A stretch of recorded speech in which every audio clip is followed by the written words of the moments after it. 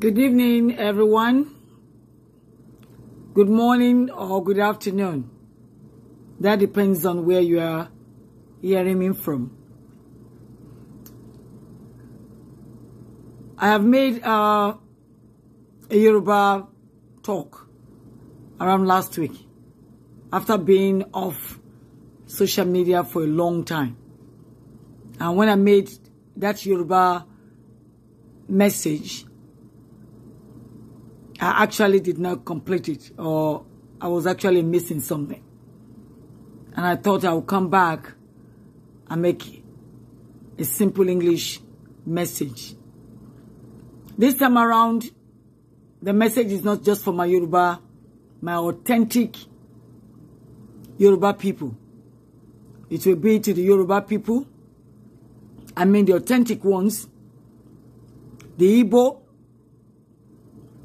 the Metis Belters, and the rest of other extractions that are present in that contraption called Nigeria.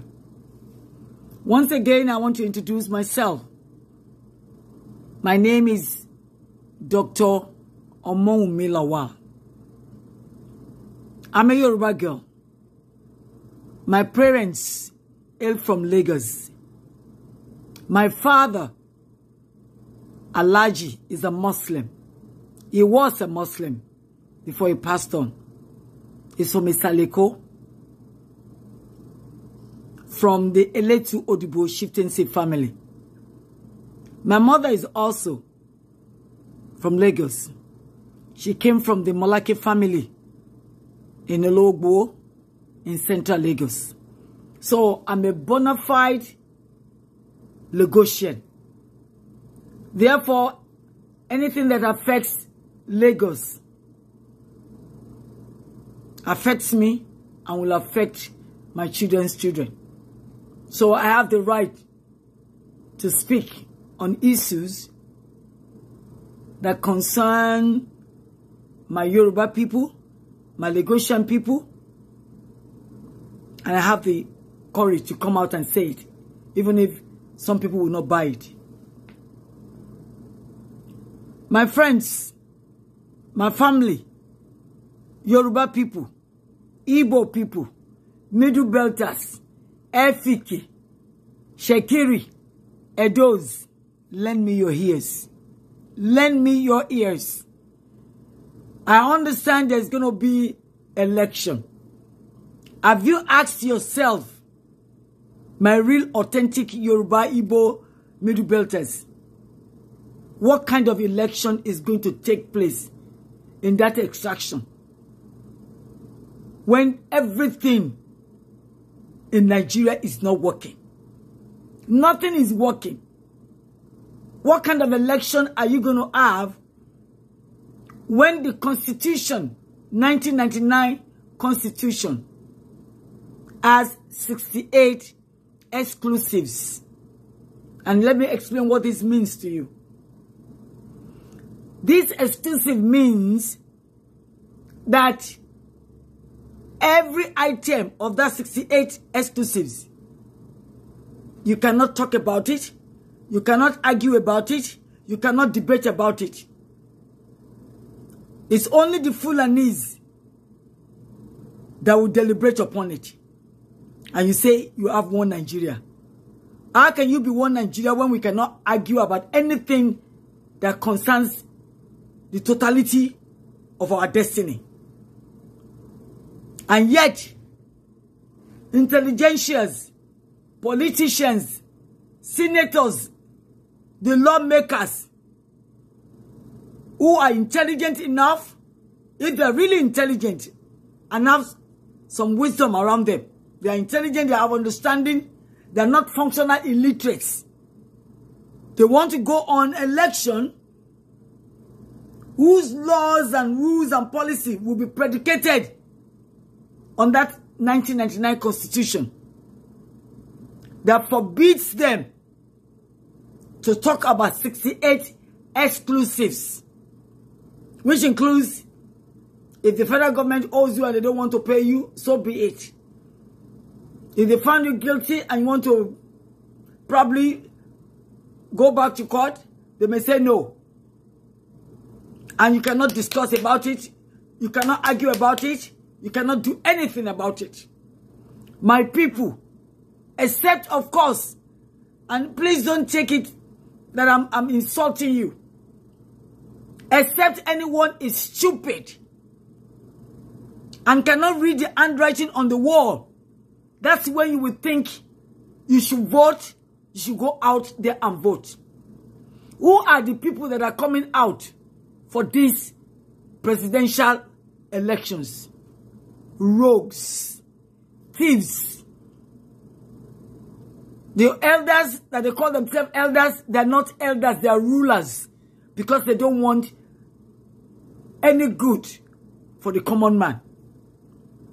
They want to turn the country, they've already turned the country into an impoverished country of lack and poverty. We have no good schools. Mothers, listen, your children do not have good schools. Father, listens, you have no good jobs. Your children are not being provided with jobs.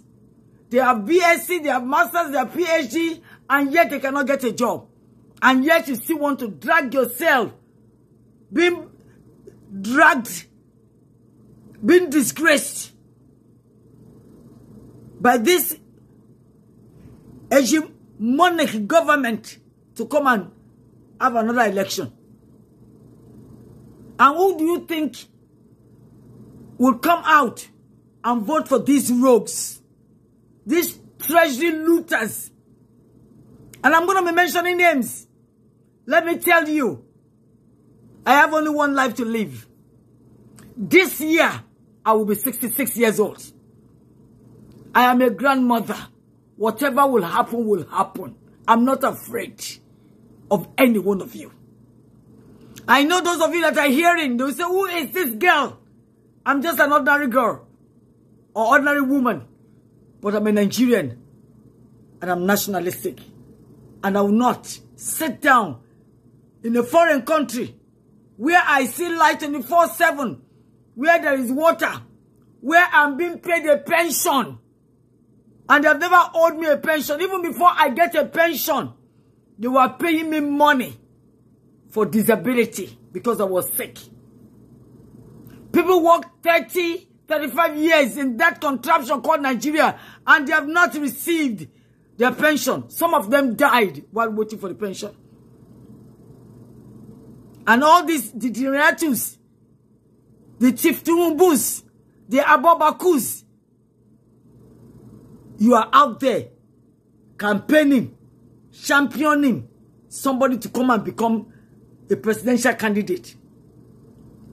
Which the Fulani will still control, because let me tell you, if you don't know, since the Republic in 1963, the Yorubas, the Igbos have never been ministers of significant position or institution. The only thing that they put you, Yorubas and Igbos, they've said it. They said you know how to speak grammar. Turenshi. They make you ministers of information or minister of culture, because they know you like to brag about your tradition, about your culture. Fulani don't give a crap about all that. But they control NNPC, they control the port, they control the airways, everything where money is, they control it. And they lord it over you. Not only do they control it, they take your money that they get from the south, and they take it to the north. And do you have an opportunity to go and stay in the north? They say if you don't leave the north, you will lose your lives. And then you start packing again, leaving all your property, your investment in the north. And they have now gone beyond the Rubicon now. They do not only take it to the north, they're taking it to Niger Republic. Because a lot of them are from Niger Republic. Abacha was from Niger. Your current president, Buhari, his father is a Niger. His mother is a Kanuri. And yet all of you want to die for one Nigeria. Except A lot of you need psychiatric examination.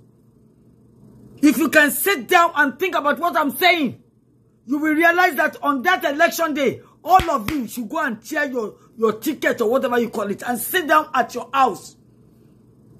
If Tinubu wants to go out, and all the degenerates, the abobakus, the ass lickers, his sympathizers, let them go and do it.